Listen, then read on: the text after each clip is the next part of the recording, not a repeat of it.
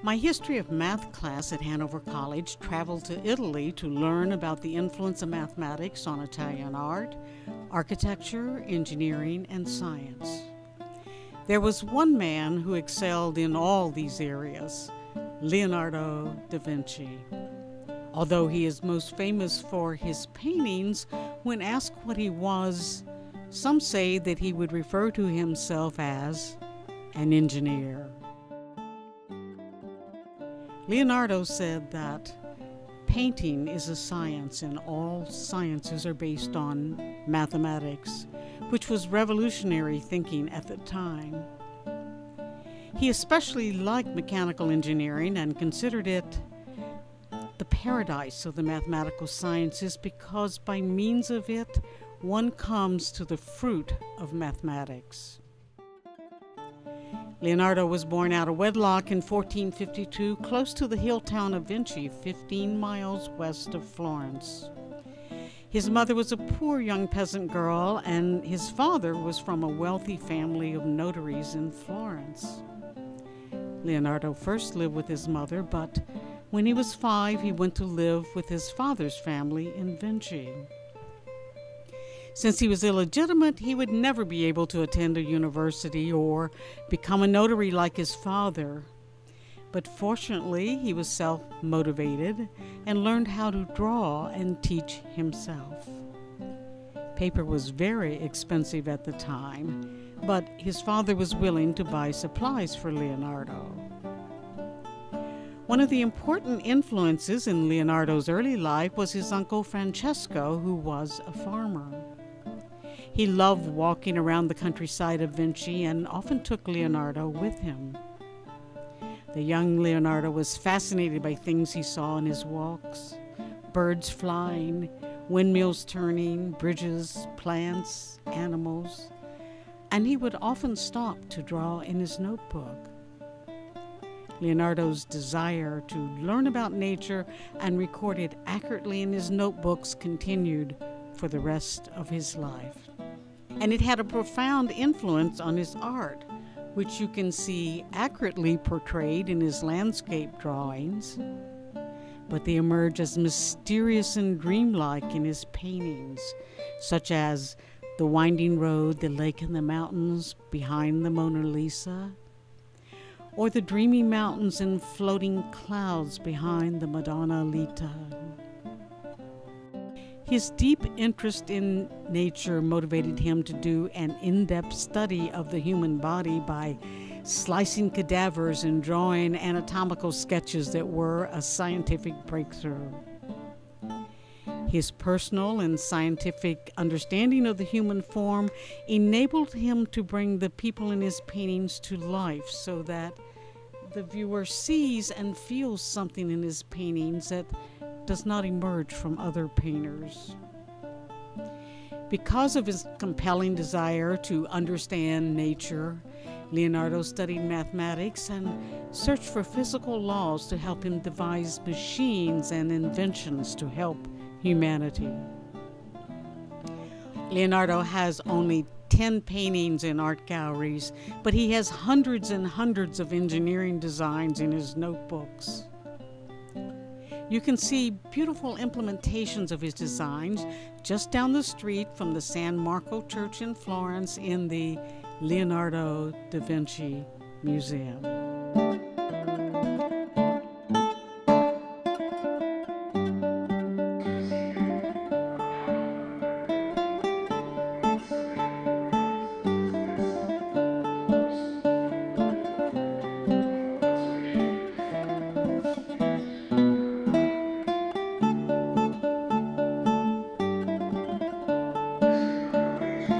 Il Museo Leonardo da Vinci Firenze nasce nel 2004 per volontà di una famiglia artigiana, la Nicolai, che è una famiglia che ha esposto in più di 15 paesi del mondo, ha ricevuto oltre 2 milioni di visitatori per le sue mostre temporanee su Leonardo da Vinci.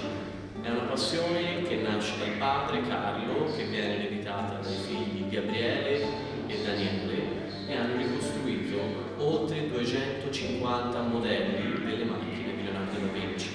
Le ricostruzioni sono state compiute in maniera totalmente artigianale, fatte a mano, con materiali reperibili all'epoca.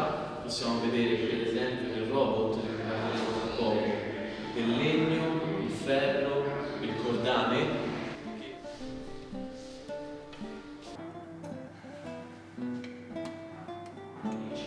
Un calcolo bellissimo, un progetto meraviglioso di Leonardo che solo gli artigiani della Nicolai hanno potuto recuperare grazie al loro interesse passionale, sentimentale, ma anche dal punto di vista scientifico e accademico.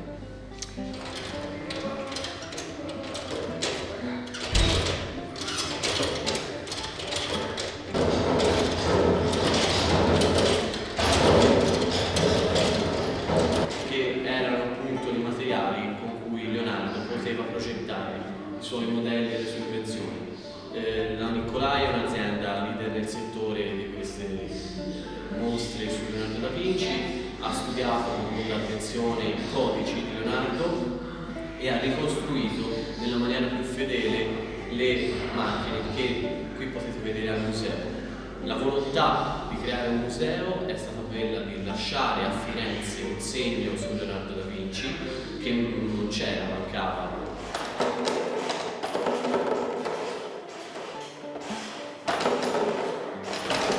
E adesso il museo sta prendendo forma insieme alla città di Firenze, con una sala completamente dedicata a laboratori didattici dove i bambini possono sperimentare i disegni di Leonardo, i giochi di Leonardo e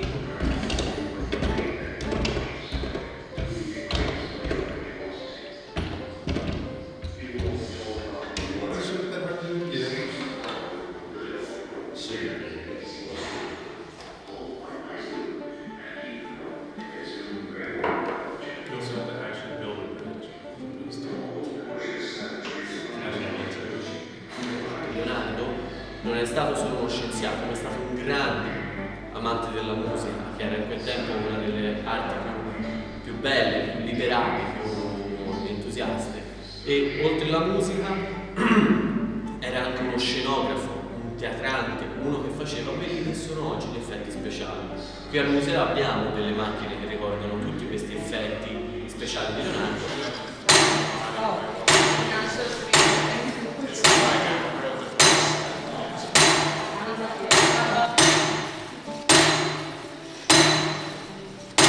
Molti riescono a scindere, quindi a dividere il campo artistico da quello scientifico nel 400.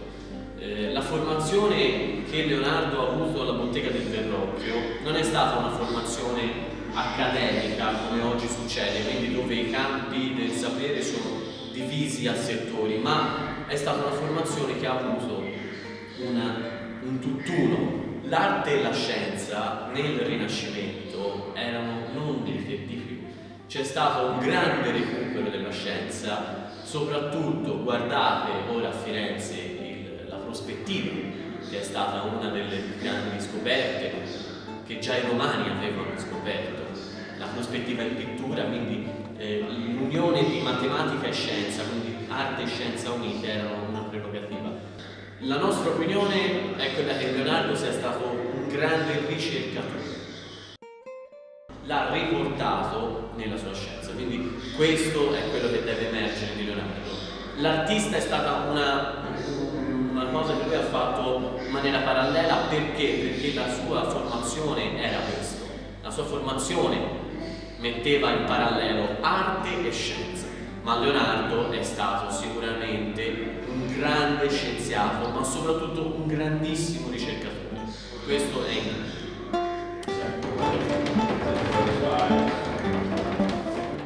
Leonardo is certainly an inspiration for any student.